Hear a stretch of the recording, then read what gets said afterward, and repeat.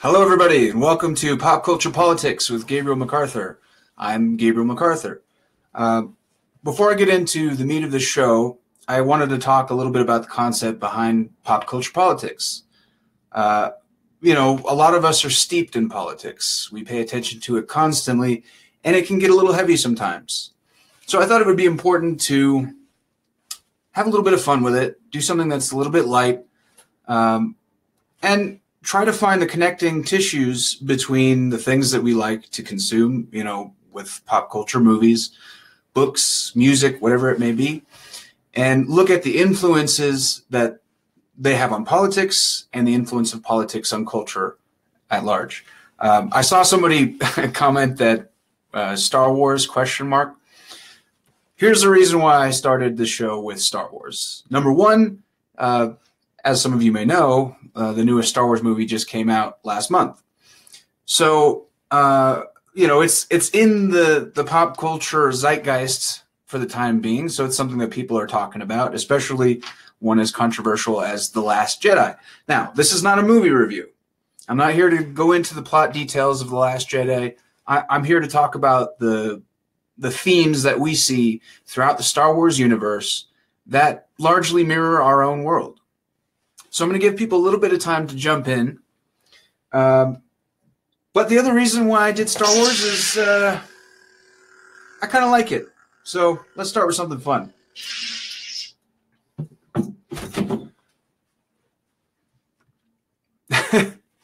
So we're going to let some people get in first, and we'll get going. In the meantime, while we're waiting, I'd like to see what your suggestions might be for some topics we might cover. For example, the next episode that I do next week, I'd like to cover American Horror Story Cult, which is a highly political season of the show.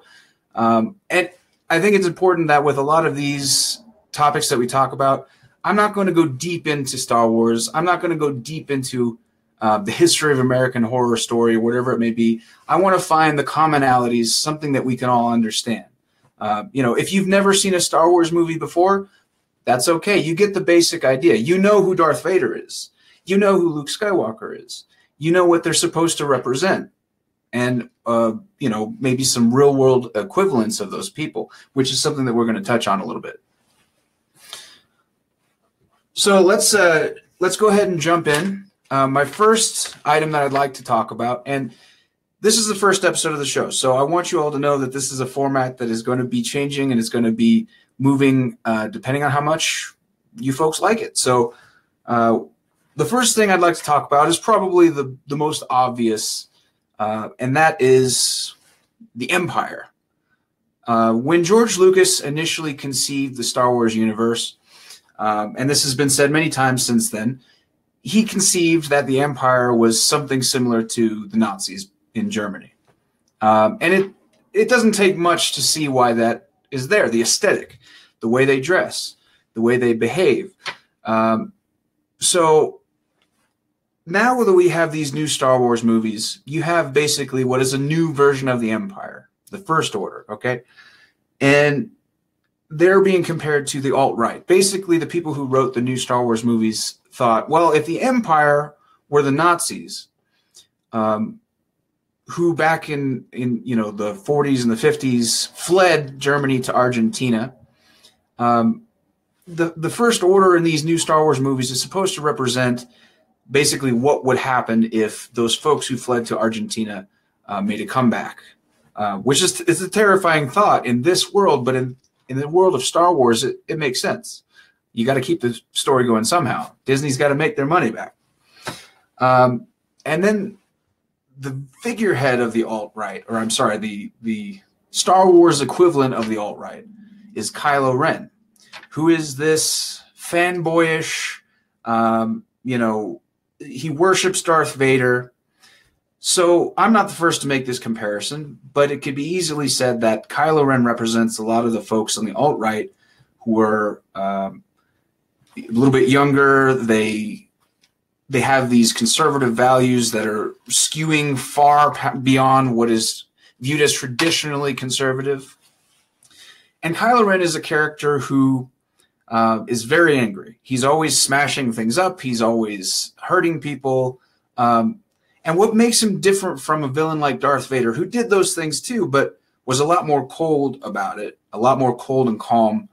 What was scary about Darth Vader was that you couldn't see what he was feeling at any given time. He's this character in this black suit, and he's slicing people up, and he's killing his own men. That's what makes him scary. But somebody like Kylo Ren, who worships those things, and his anger is so easily visible, there are a lot of similarities between people who worship the Church of Pepe, as it were, and the connection that they have to Donald Trump, which we'll get to a little bit later. So what I want you to think about is, in the world of Star Wars that seems so different from ours, it's a pretty political series if you actually look at it. The prequel movies, which people don't like, the episode 1, 2, and 3 that had Anakin when he was young, before he became Darth Vader, there were a lot of scenes that happened in the Senate, and there were a lot of scenes that happened with, parliamentary procedure and all that. What people don't really understand about George Lucas and Star Wars is that they were always political. If you watch his movies, at least every movie there's some kind of mention of political process. And George Lucas himself, the creator of Star Wars, didn't really have a lot of trust in politicians. There's even a line that Obi-Wan talked about. Obi-Wan Kenobi talked about the emperor before he became the emperor. He's a charismatic politician. So we'll get to that in a little bit. But the next comparison I want to make is the Jedi and the Democrats. And the reason I make that comparison is because if you watch the Star Wars movies, especially when you watch the earlier movies, you get the sense that the Jedi are supposed to be this all-knowing, wise, benevolent group of people who are there to keep peace in the galaxy. And the Democrats present themselves much in that way too. But another big similarity between the Democrats and the Jedi is the Jedi were very strict in their ways, and they were very narrow in the way that in what they would tolerate within their own ranks. And I'm not going to get too big into The Last Jedi, but there's a very big theme there about how the Jedi failed. And mainly what it was is that they believed so much in their own goodness that they didn't see what's happening around them. Sound familiar? The one thing that I've noticed about the Democrats throughout the past couple of years, and I'm sure it's extended way longer than that, is they think they have a monopoly on morality. They think that if you're not a Democrat, then you're not moral. Then you are not fighting on the right side. When, as many of you know, you don't have to be affiliated with any political party to have a sense of justice, a sense of right and wrong. So when you see the trailer for The Last Jedi, you don't have to have seen it, but this line was everywhere. I only know one truth. It's time for the Jedi to end. Well, that's something that inspired me to really look at the state of the Democratic Party. Are they effective? Are they achieving what they say they're going to do? Do they represent this morality that they claim to represent? If you look at the news and you see this new turtle mascot of Mitch McConnell, or even some of the ways that they vilified people who accused Al Franken of sexual misconduct, there's a lot of hypocrisy involved with the Democratic Party. And there was a lot of hypocrisy involved with the Jedi. So the next big topic I want to get to, and this is probably the easiest real-world equivalent because they call themselves the exact same thing. In the new Star Wars movies, the Rebel Alliance, the people who destroyed the Death Star in the older movies, they call themselves the Resistance. Don't we know another organization or another group that calls themselves the Resistance? And here's the big difference. The Resistance in the movies, they're fighting against an establishment that is much like the alt-right. They are trying to dismantle the things that created democratic and equal society. Well, the resistance in the movies, led by Princess Leia or General Leia, they are fighting to the very last, and they understand that not all of them are going to make it out. But they believe that the hope that drives true change is worth dying for. Now, I'm not calling on anybody in our world to be willing to die for a cause necessarily. But there are a lot of causes that I feel the resistance doesn't fight hard enough for. For example, Standing Rock. If you're a resistance to, and granted, I understand that most of this was before Donald Trump won, so they weren't resisting anything at that point. They should have been, but they weren't. But even when you look at the way that they handle Donald Trump, it's not so much about the things that he is doing behind closed doors that really have an effect on policy. From what I can tell, it's mostly just anything that Trump has to say, we're going to put it out there as the reason why we should be supported. And that's not a resistance. That's a cop-out. That's taking the easy way out. In my mind, if the resistance of Star Wars, or at least their passion and their sense of right and wrong, were to translate into our world, when you look at the Women's March, which is coming up soon, last year, if you can remember, during the Women's March, there were a lot of appointees for Trump that were getting put through the Senate.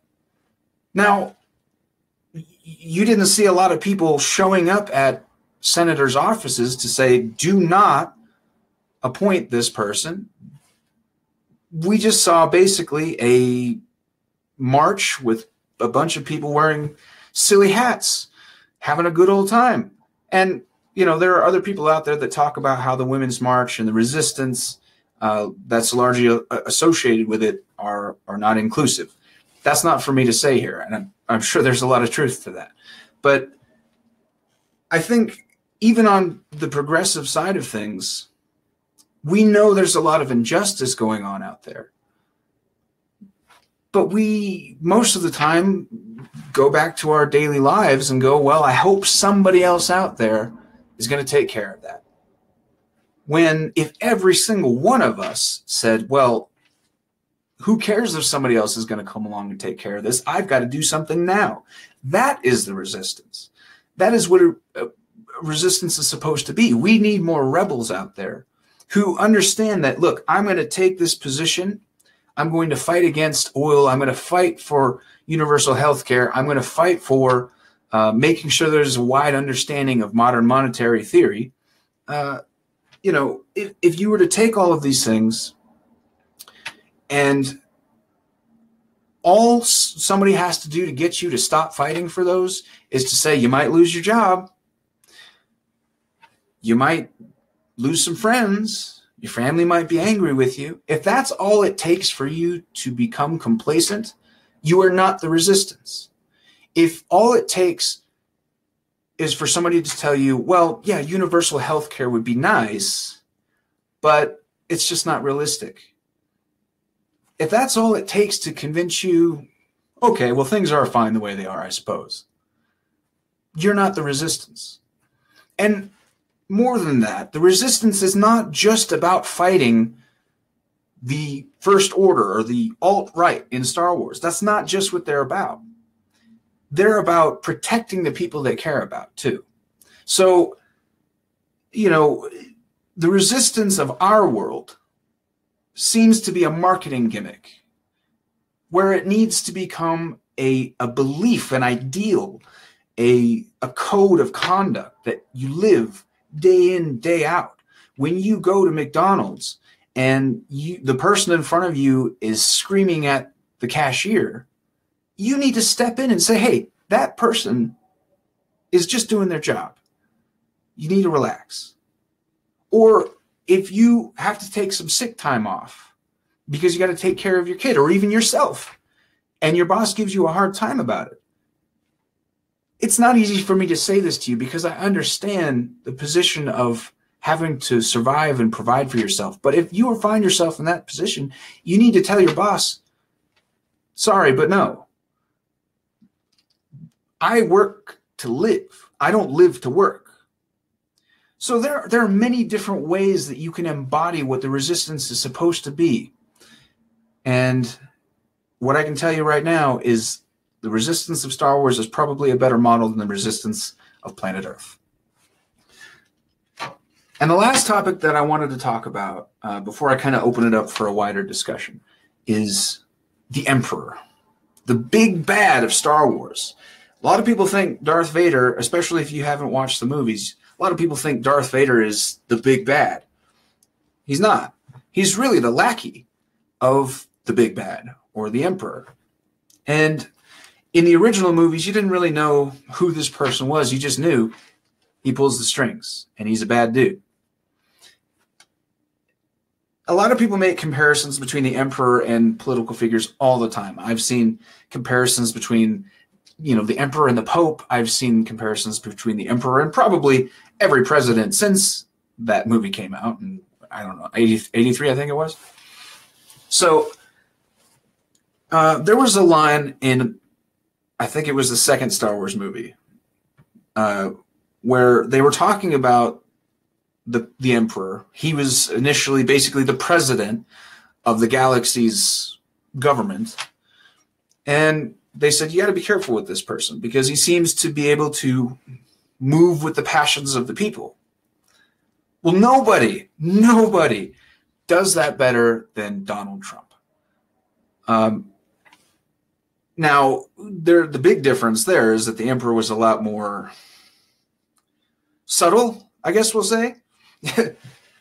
But Trump is basically the same thing. He knows how to put his finger on the pulse of anger that exists in our society and is able to exploit it. Now, we talked earlier about Kylo Ren and how he's this angry person who looks at the past and he doesn't know what to make of it, and he wants to take back whatever he thought he lost. The alt-right in a nutshell. Those two things go together perfectly. Somebody who's able to exploit anger and pain, and someone who has all this anger and pain and doesn't know how to channel it into something that's constructive and helpful for society at large.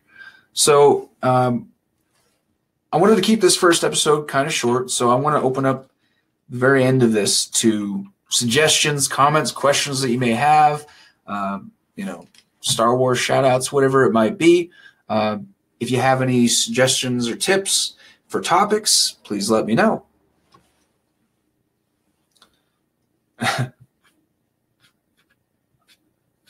I saw, just to address this here too, there were a lot of people that were talking about how Disney sucks and The Last Jedi and all that stuff like that. I'm not here to talk about that. There is a political aspect of this, I suppose, is that Disney basically is going to be the majority of movies that you go to the theater to see. So they're going to be able to negotiate prices with theaters in a way that they never have before, which when you're talking about these big theater companies like AMC or whatever it might be, I'm not really as sympathetic to that. But you have these smaller theater owners, and this was a big story when it came to The Last Jedi.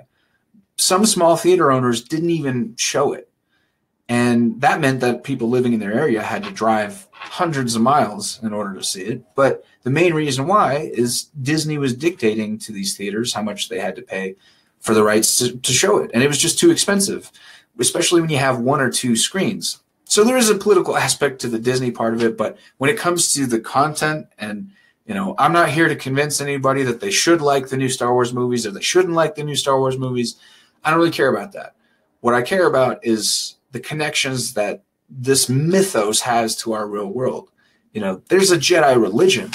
There are whole scores of people that basically live their lives according to what George Lucas set out to create. So it's a lifestyle for a lot of folks. And I'm a big Star Wars fan, maybe not that big, but there's a lot to goldmine in there. So even if you yourselves are watching Star Wars, or you have a friend who's really into Star Wars, especially friends who are really into Star Wars and don't really think or talk about politics.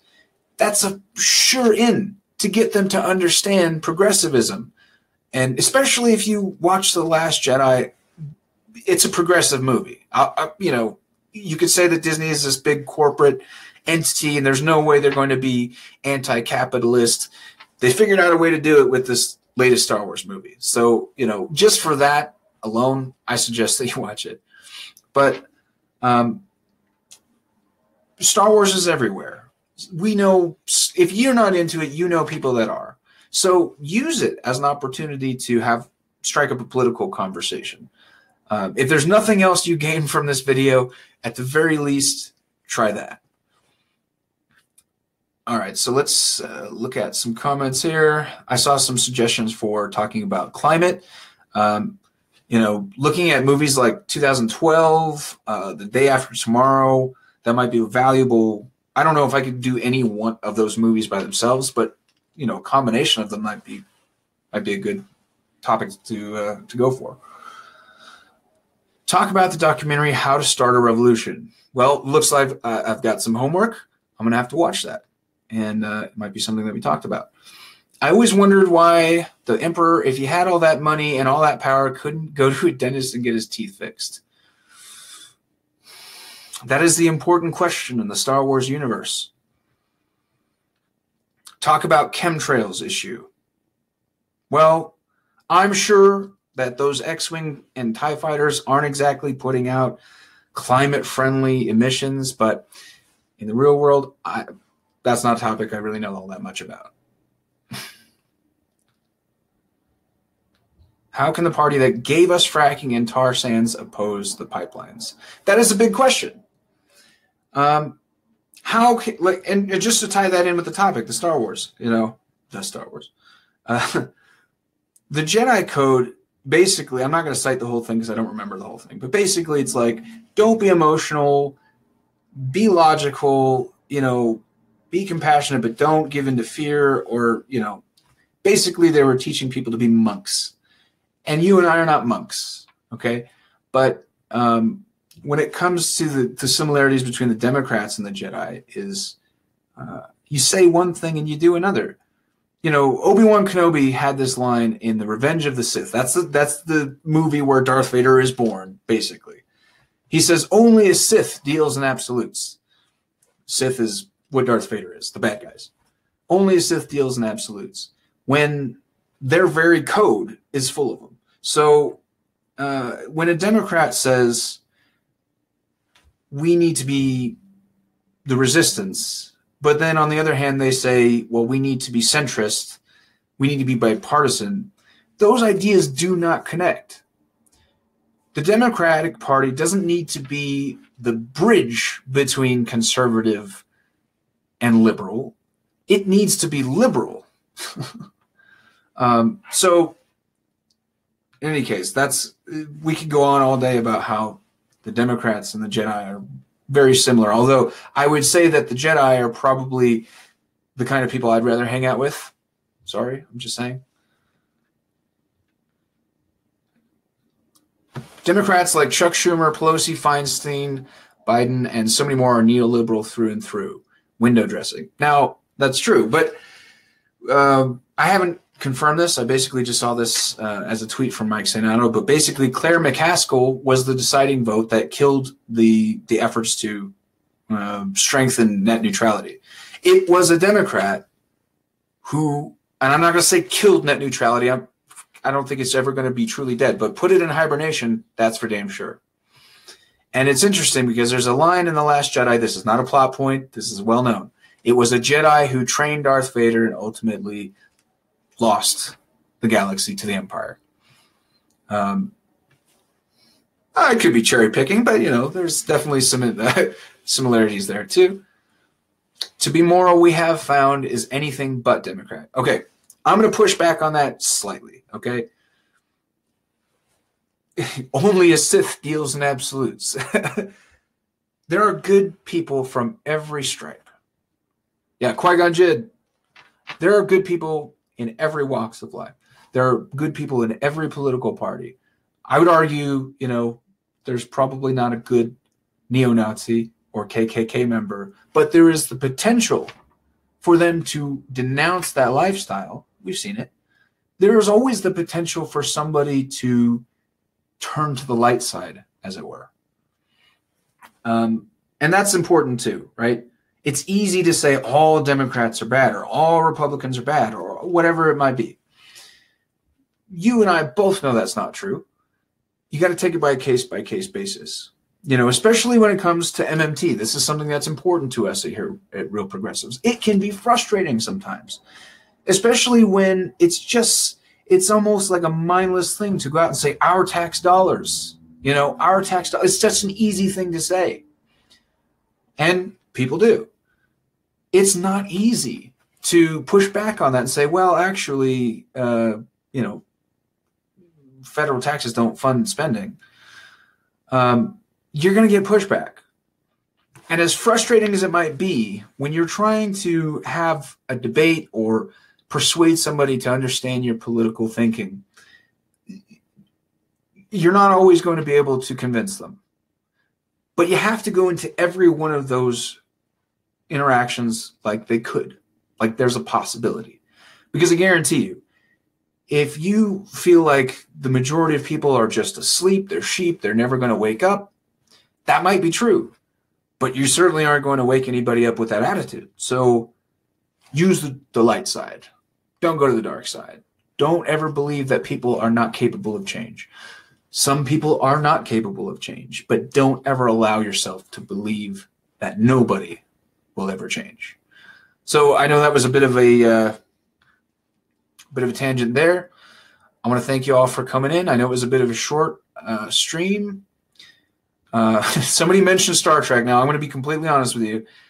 I don't know much about Star Trek.